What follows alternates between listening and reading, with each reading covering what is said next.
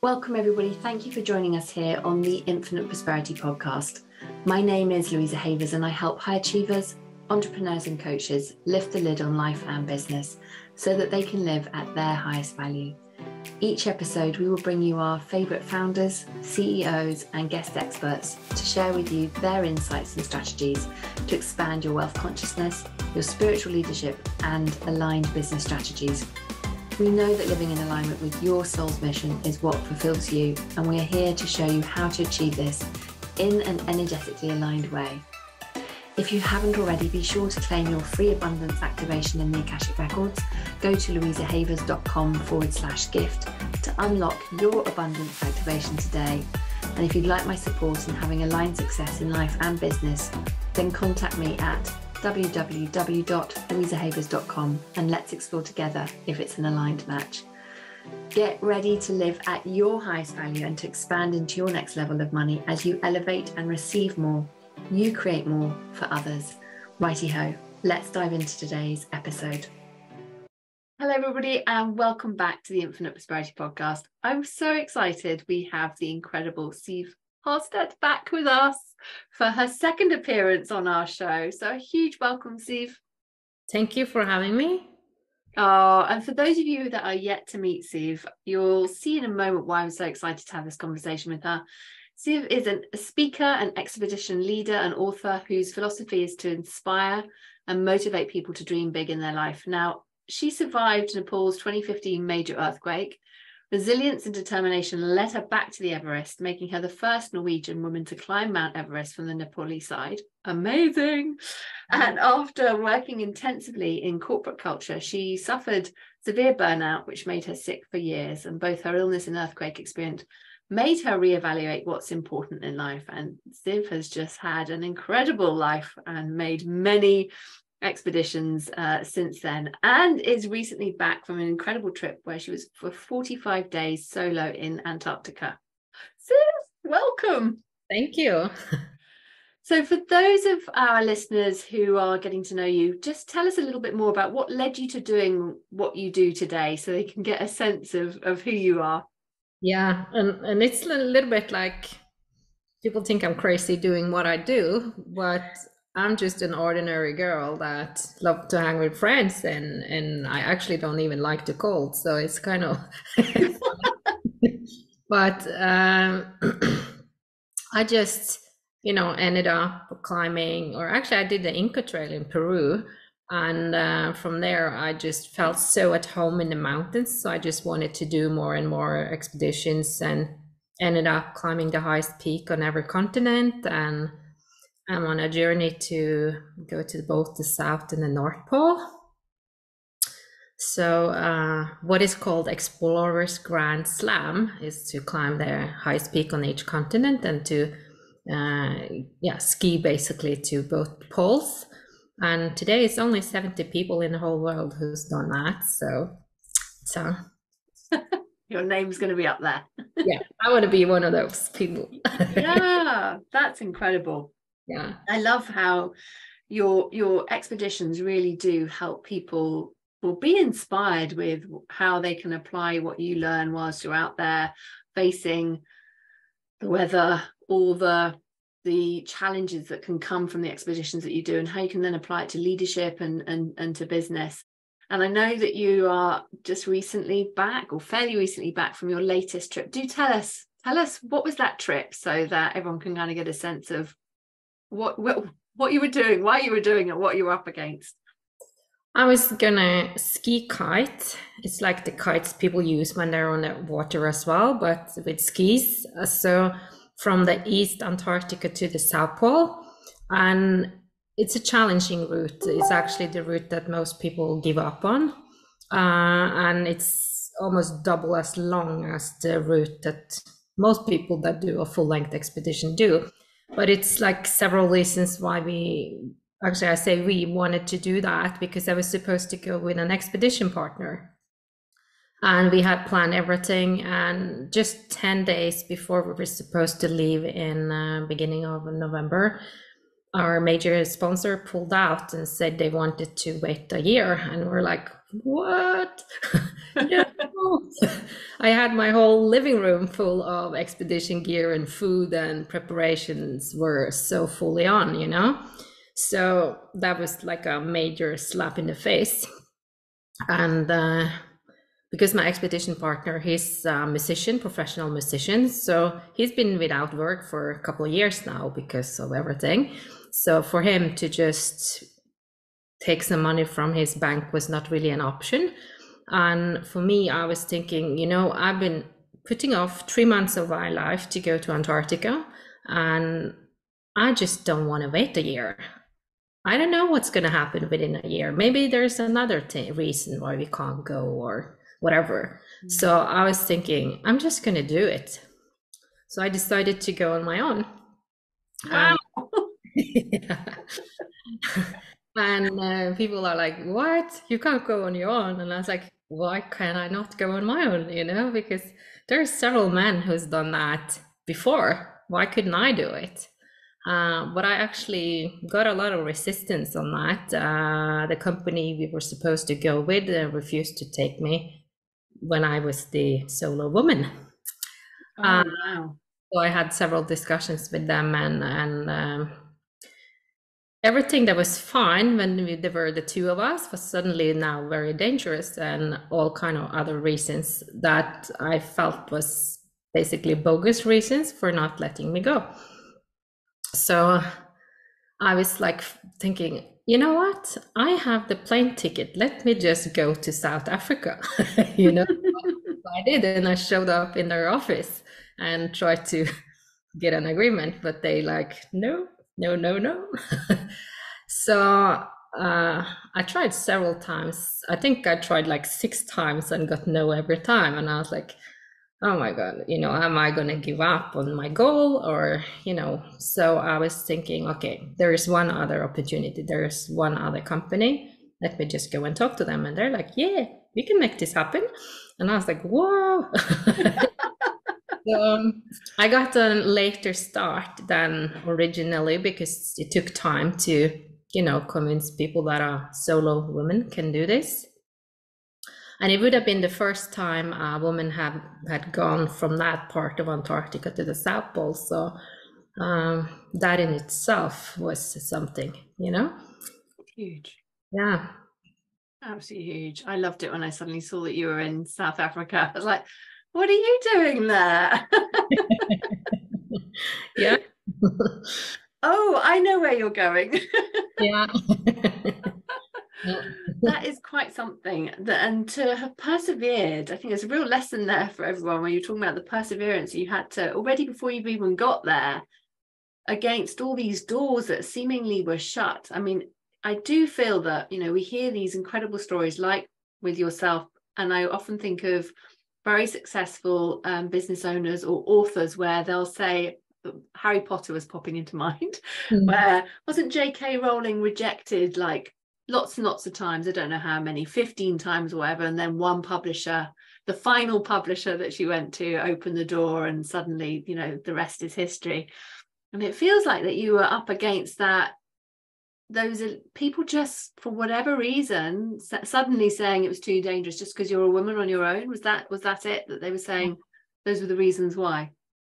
Yeah, they even told me that it will be too expensive if I had to have a rescue with the plane. And I was like, that plane is not going to cost more money if I'm on my own than if I went with my business expedition partner. And it was okay 2 weeks ago, you know? Yes. It's like, excuse me, I don't understand this. Can you explain it? But they didn't want to explain it, you know? Of course, because they couldn't. Yeah. Oh, wow, that's quite something, isn't it? That doesn't make any sense at all. So what happened then after you managed to finally, against all the resistance, how were you like emotionally from, because that's quite a battering, having everybody saying no, and you're like, come on, I just want to get to the South Pole. I was really sad at one point because I felt like I really wanted to do this, and I couldn't really understand why I couldn't go, why I met all of this resistance. Of course, we all know patriarchal system that's been around for thousands of years, and I felt like I was like hitting my head up against that. And I think, like you said, with a lot of entrepreneurs and founders of companies, we do meet obstacles, and you just have to just don't give up, you know. Mm-hmm. And I was at the point where I was thinking, okay, if I'm not going to be able to do this, I'm just going to stay here for a month in South Africa. And I was come to an agreement with myself that I would be okay with that too. Mm-hmm. But of course, when the door swung open, I was like running for it. I'm coming for you. Yeah, absolutely. How long did it take to get to the sort of beginning of get down to Antarctica so you could start the expedition and start to go alone? Well, the good thing is that it sounds like I just decided and then I'm going. You know, actually, I've been planning this for several years. Mm-hmm. So I already have the plan for the food and all of that in place. But it's still a lot of agreements that needs to be made, and the logistics with the food and packing and preparations. So basically, I signed the final paper on the contract at the check-in desk at the airport as we left, because I only had 10 days from they said, let's check if we can do it. Then 2 days later, they came back and said yes. So I had like 8 days to like prepare it. Wow. You're going to pack food for, actually I packed food for some extra days, which I was really grateful for later. Yeah, have everything in day packs with breakfast, lunch, dinners, you know, all of that. Calculate the number of liters of fuel you need for cooking and for melting water, all of that. Gosh. Tell us, what was it like then from, you know, the moment that you kind of finally set off, this dream that you've been working towards for so many, like you said, so many years, and finally you're on that path to do it. Did you have any sense that there were going to be additional hurdles along the way? What was your kind of feeling about the trip when you finally got there and was set, I was going to say set sail, I don't know what the term is, set off? No, it felt like it was really in flow until I got to like my starting point. They dropped me off there, and it was like, it was kind of an incredible moment, because there is 3 guys that actually drove me to the starting point, and I was like, I haven't really known them for many hours. So I just briefly talked to 2 of them, and I was like giving them a big hug. It's like, it's going to be the last people I see in weeks, you know? So it was like a special moment when they left, and I was like, okay, now it's really real. I'm here, and I'm on my own, you know? Wow. But the night before flying out, I didn't sleep at all, because it was so many things to prepare, because you need to double check your route, to have that ready 100%, that I need to all my devices to charge them, to try to charge my battery, to have everything like ready. You double check and you check again, you know, it's so much. And the challenges in South Africa is that several times a day they don't have power, which of course you can't, for 2.5 hours you're without power, and then again also Wi-Fi, you know. So it's like, okay, now I just have to wait until I can continue charging my stuff, and you know, yeah. So all that part was challenging, but when I was there ready to start the kiting, I had to prepare my sled, because when you transport it, you don't have the things that you attach to your body on the sled. So I had to do some preparations when I got there, and then the wind died. Oh no. Like, okay, yeah, so no long wind. I'll just pitch up my tent and have a sleep, you know. Oh, gosh, that was like day 1. Welcome to Antarctica. Yeah. The unknown. Yeah. Wow.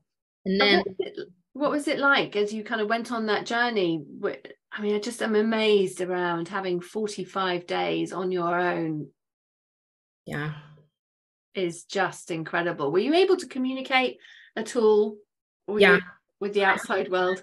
A satellite device where I can send small text messages, like 160 characters. So it's like the old-fashioned cell phones that we had in the old days. Back in the day, you went old school, Sue. Yeah.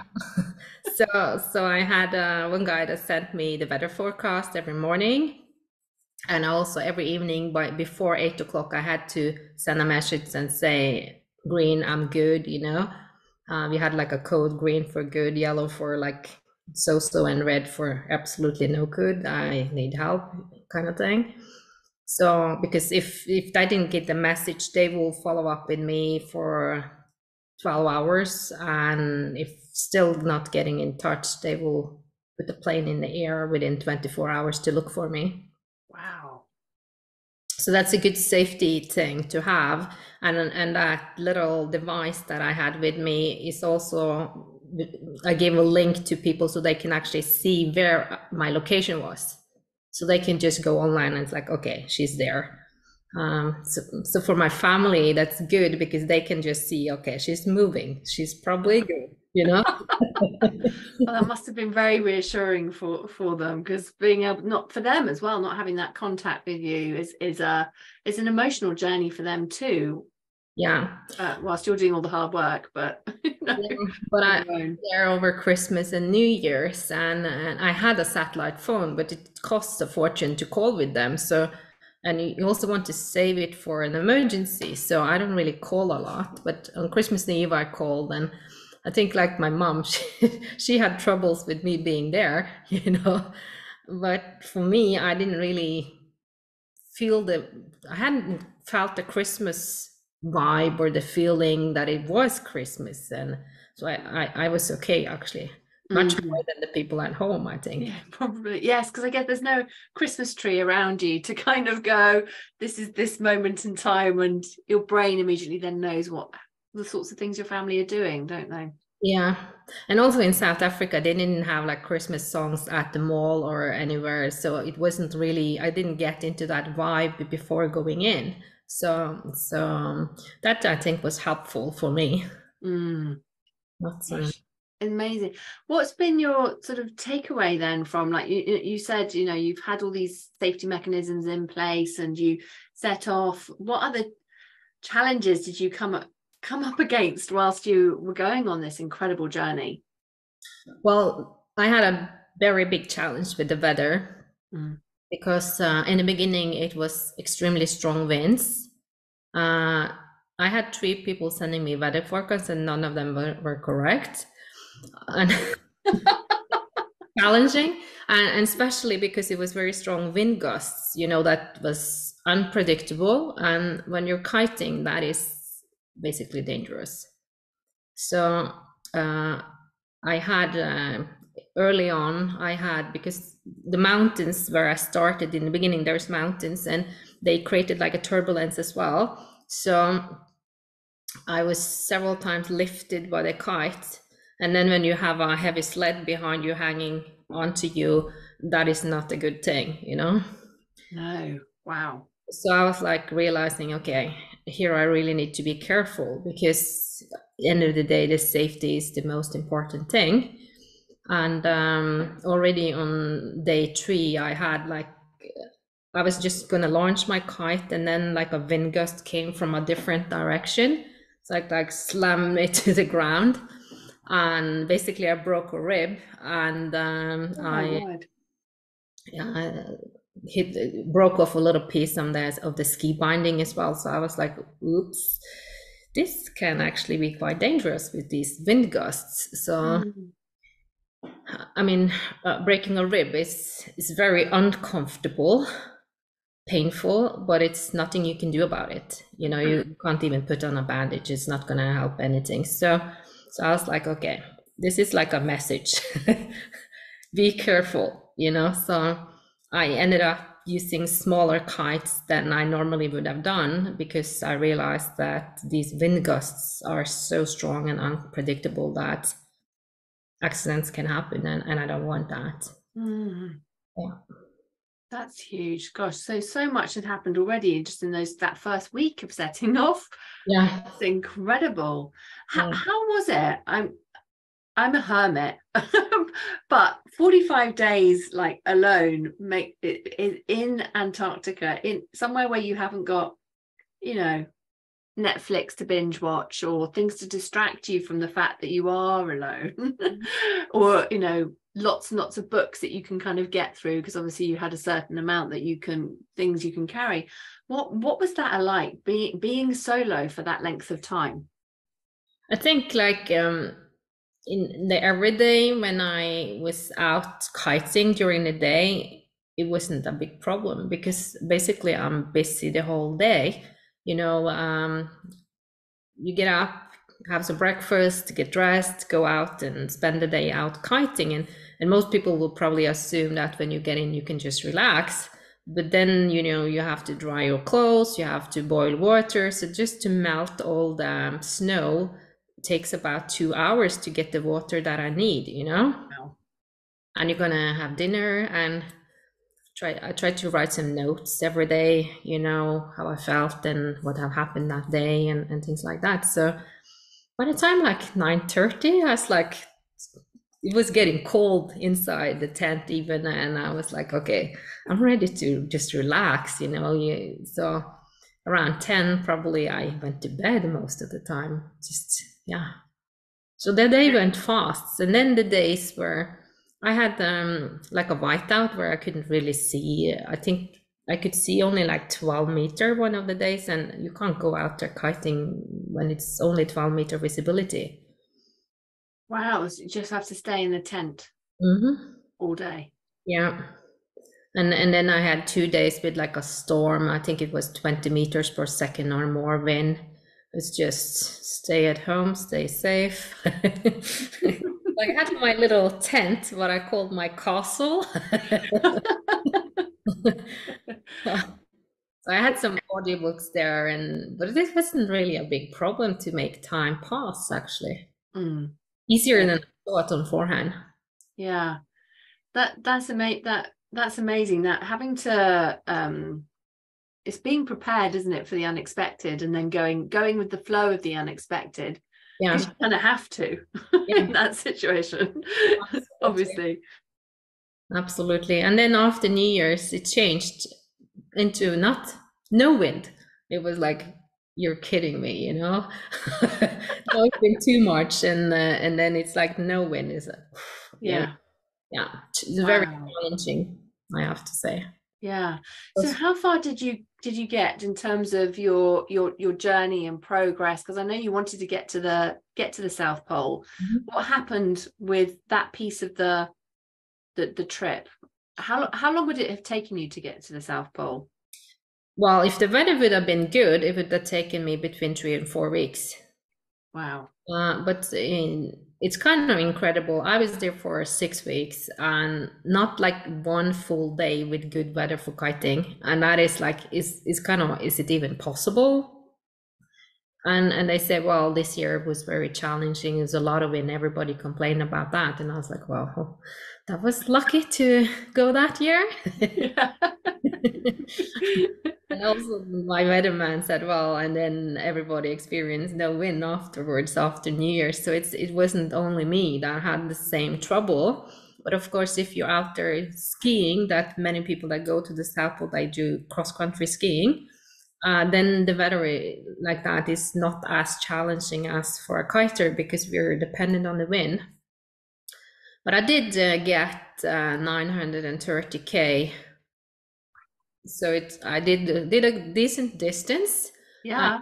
and I would have gone further, but at one point I realized that it's going to be a real challenge to actually make it to the South Pole before the last flight out of there, because end of January they close down for winter season is coming down there. So I was like thinking it would be a huge risk. I could have made it, but I could not have made it as well, depending on the weather. And as I was there, it was a huge surprise to me that the company that did the logistics for me they told me there that they couldn't fly beyond 83 degrees. And I was like, what? Because they couldn't actually pick me up if I went further than that point. And that is information I should have had before heading out, if you ask me. Wow. Mm. That was like a huge surprise, so if I passed 83 degrees, that would have been a major problem if I didn't make it. So I felt like I couldn't really take that risk, you know? So in the end, they said to me, stop, don't continue, even though I wanted to go to 83 degrees, because that would have been a place where they have a fuel depot, and it wouldn't have been really a big problem for them to pick me up there. But they said, they were like, no, stop here. So I followed their, what they wanted. But in the end, they couldn't pick me up there with the plane. So they had me waiting for like a full week, because at their location where the air runway was, it was a storm and the planes couldn't lift off the ground, even though my location, it was nice weather. So I was like sitting there waiting, and then finally, after 1 week, they were going to go to that fuel depot and pick me up on the way. They came, they did circle a couple of times and left, and I was like, what? And then I got a message, sorry, pilot don't want to land because of the ground conditions. We'll get in touch for further information. And I was like, shoot, That's quite. How did you feel as you saw the plane coming in and then it disappearing again? Feels like a Hollywood movie, Siv. Like, Yeah. I can think of some action films have had that sort of scene. I was really sad when they left. I have to say, I cried actually, honestly, because I was so happy. I've been there waiting for a full week, not because they didn't want me to continue and not to kite anymore. So long days, and then yay, they're coming, and there's like, where's the plane? What happened? Oh yeah. And then the realization, oh, they're not gonna land. They're not coming for me. That's quite something. Yeah. Quite something. It's like not only a physical challenge, but such an emotional challenge to go on this expedition. Yeah, absolutely. Yeah. What's been the, as it's kind of early days, isn't it? As you have come back, and I'm sure there's more contemplation time for you as you move forward. But so far, what has been your kind of takeaway from the trip, and lessons for life, for leadership, for business? I just feel there's so much in your experience. Absolutely. And I think one of the things that I only realized like last week is that I was at a hotel and I was going to the restaurant there. And when I came in there, I was like, oh my goodness, I can't stand it. I have to go out. It's too noisy. Because I've been in the quiet for such a long time, and now I noticed the noise and the volume of some of that. And I think that we don't realize how it's affecting us, like in every day. So for people to consciously try to be in a quiet place, it's actually very good for our body. So, and also if you're gonna, be a strong leader, to not have all that noise going on and disturbing your whole day, I think that's profound, and I didn't even realize how it's affecting me until I noticed now that I came back, So that's one of the things, but also just not giving up on our dreams, even though it's not happening. I know that I'm capable of reaching the South Pole.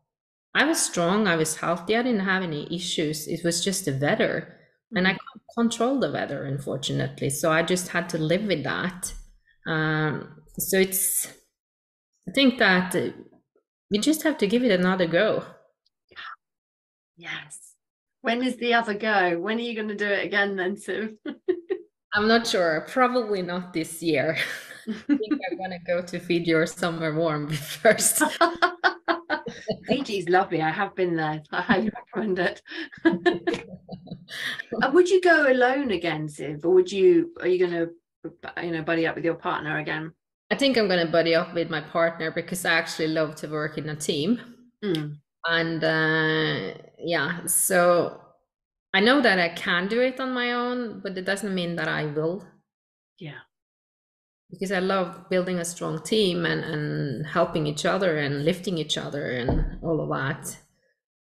Being able to share the experience as well, like, I've Yeah. broken my rib, to be able to say that to somebody that you're with, or look at that over there, or isn't it amazing? I think it's just so special to be able to share the experience. Yeah. And one of the things that I really love with going on these expeditions is to share the journey. And I do that in my talks, but also to show pictures and stuff like that. And I actually started today to put out a picture on Instagram to actually start sharing some of the things, because most people will never ever go to these locations, and to share and to let people know how it looks like and how it is.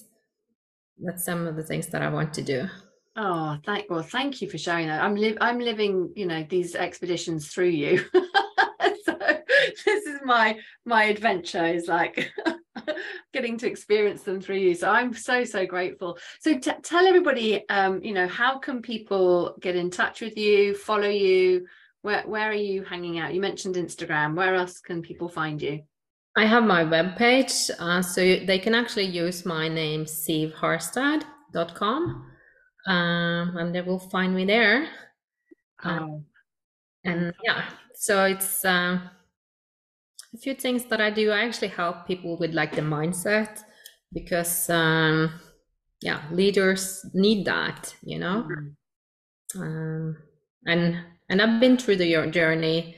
I've been a leader myself in corporate, and this experience, not being able to reach my goal, I had that when I went for Everest in 2015 and experienced a massive earthquake. Oh, yes, twice you've had this experience where you've put your heart and soul into something, and then not hit the goal because of things that have happened outside of your control. Yeah, that's huge. What are the your reflections on the lessons from that? Because I think that there's so many people that probably listening to this podcast that recognize that experience. They're like, why is this not happening? Or whatever's going on in their leadership journey. Yeah. Well, I think that from the 2015 earthquake, my lesson was like, you never know what's going to happen. Don't wait. Because a lot of people are like, oh, I'm going to do it when I retire, or they're waiting for this and that, or for their friend to join, or whatever is the reason why they were waiting. But I understood that there and then, that things can change like that. If you have the opportunity, if you have a dream, if you have a goal, go for it. And I think like also this time I feel a little bit like maybe it wasn't the right timing with the weather. And I also have learned over the years now recently that I will get there. It's going to be the right time, maybe a little bit later. And that's going to be fine. And you're never the same person going back. You're bringing all that experience that you've learned from this expedition back to that next experience. You get to go twice. So it's a little bit to trust the journey as well. Because like you said, I have improved my skills with being there and learned so much. I'm going to be very efficient when I go back. Yeah. Oh, I love it. I'm so excited for you and for all your future expeditions. So after Fiji and hot country, what other expeditions have you got coming up? South Pole, any others on the horizon? Yeah, actually we have the North Pole very short horizon. There's been some challenges with our main sponsors, the guys that pulled out. So right now we're doing what we can to try to pull it together. And if so, we're going in April. In the North. Oh my word, that's so exciting. Yeah. So exciting. Where can we follow your trip to the North Pole then? Is that on your Instagram page or on the website? And also on my webpage, I'm probably gonna have, like I had now, like a blog where I update how it goes. So that's possible to follow there. And also, then that's gonna be like a 3-week expedition skiing. And after that, I'll go to Papua New Guinea sometime this year, climb the highest volcano in Oceania. Oh, as you do. Oh, I love it. Well, Siv, thank you so much for coming and sharing your experience and the incredible lessons that you've taken away and learned, and to be able to share those with us so that we can see how we can apply this to our own lives and to business, and to that self-leadership, leading ourselves through things when they're not quite going as planned. Yeah. So grateful for you and for your courage and bravery for getting out there and inspiring us with these expeditions. Oh, thank you, and thank you for having me on the show. Oh, please do come back again and tell us about the next one. Alrighty, thank you everybody. Thanks for joining us today. Looking forward to connecting you all. Please do come and join us in the Money Kinesiology Facebook group, where you can share your reflections on our conversations in our podcast. And until next time, sending you lots and lots of love. Namaste. Thanks for listening to the Infinite Prosperity Podcast. And if you like what you've heard and want to know more, please go to louisahavers.com. We just appreciate you so much. So thank you for listening and hanging out with us. If there's anything that we can do for you, you can email us at louisa@louisahavers.com. Let my team know if you have any ideas for shows that you'd love to hear or topics you want me to talk about. Really looking forward to hearing from you. All right, that is it for this week, everybody. Thank you so much for joining us for today. Looking forward to connecting with you again. Until next time, namaste.